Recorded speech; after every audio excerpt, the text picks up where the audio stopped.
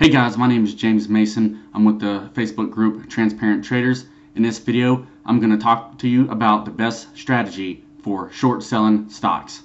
So before we go any further, all I ask is for you to hit the subscribe button and share some of my videos and let others know about what we have going on here. And for those who already don't know, I have a free stock trading course up in the playlist section. So let's get into it. So first off, I like to use the Bollinger Bands. Makes things simple. I don't have 100 lines going everywhere and whatnot. And I also like to use the MACD and RSI. So the first thing that I look for when I'm looking to take a short in a stock, but I'm going to swing it. So this is the daily chart, the 1 year, 1 day chart right here. This is ticker TEVA. And what I would look for is if it came off of a solid set of green MACD candlesticks. And what I am not looking for is if it has just been dragging out for so long with the red MACD candlesticks. Now you can pick some off here and there, but the longer this drags on, the less of a chance you have. So, look for these green spikes on the daily candlesticks, and especially something like this where it has a good run and then it starts to convert. This is when I start to look for my next setup, and that will be a candlestick closing below this bottom Bollinger Band line right here. As you can see right here, we're just a few candlesticks into the red MACD. You have this gap down,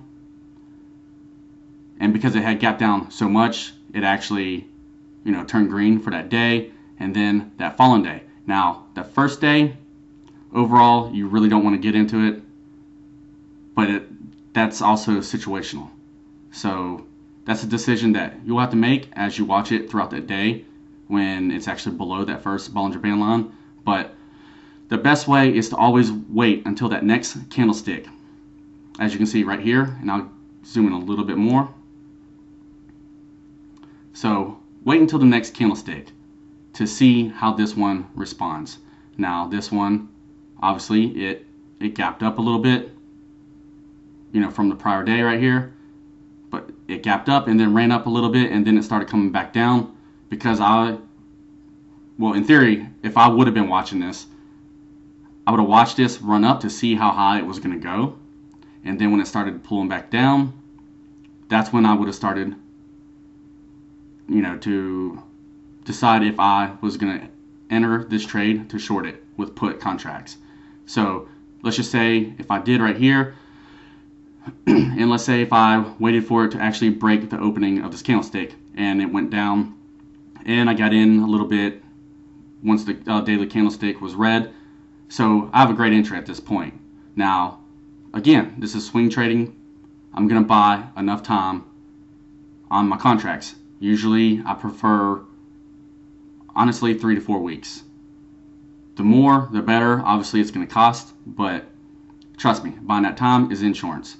So let's just say I got in right here at $17.62. Now, that day it would have went down. I'd have had a little bit of profit, nothing major. But the following day, I would have been in the red. The next day, the red. And then, this day right here, pretty much back to where I started. But then, as you look, you see this just dying off at this point. And that's what I look for right there. So, this one right here, honestly, I wouldn't have played it because it didn't really have a significant amount of green MACD candlesticks.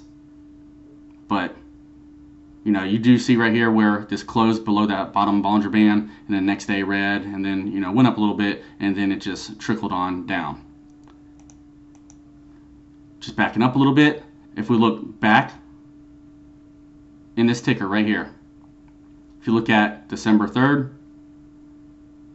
you can see where it had closed below that bottom Bollinger Band, and then the next day it gapped down, but it pulled up because, you know, it had moved too much, so it pulled up.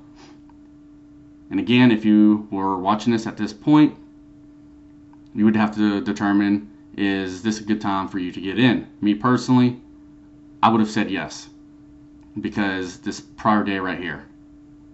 So you can see right here, if you would have got in at, we'll just say $20.28, this following day it dropped off to $19.38, and then the next day it gapped down and ended up closing at $18.43 with a low around $17.82, and then it kind of went up a little bit and then just died off more after that.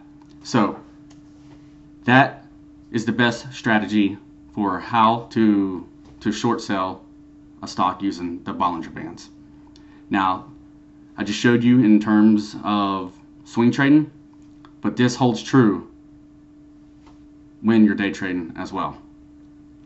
So I appreciate you guys taking the time to watch this video, and I will see you in the next one.